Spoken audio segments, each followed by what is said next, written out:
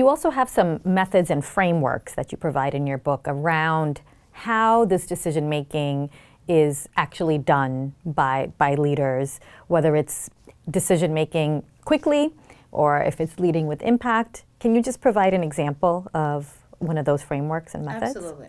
We went behind the scenes to really decode the machinery that the best CEOs use. And so we offer a few frameworks, as you said, but I'll just give one example, which sounds very simple. So CEOs move fast by simplifying complexity.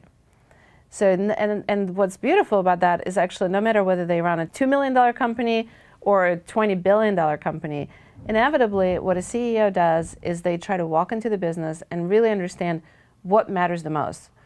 What will move the needle? What will be most important for the ability to deliver for the customers and the bottom line of the business? Reid Foss, for anyone out there who wears glasses, so you've never heard of Reid Foss, but actually you've benefited from him. So Reid ran a couple of companies. He ran VisionWorks and National Vision, which is it's a retailer selling glasses. And Reid came into the business. He was valued at about $50 million, I believe. And what he was able to do, the business was really struggling. So what he did is he came in and he asked his team, so last time we did well, what did we do?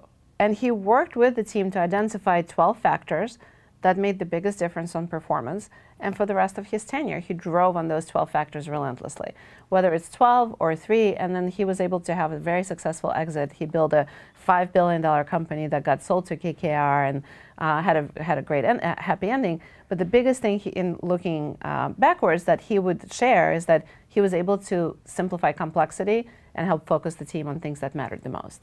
And that's something we can all do in our own life, whether you find yourself in the CEO role or if you're just thinking about your daily life, like literally starting your morning with asking yourself, what will make the biggest difference and how do I attend to those things first, can really help you advance.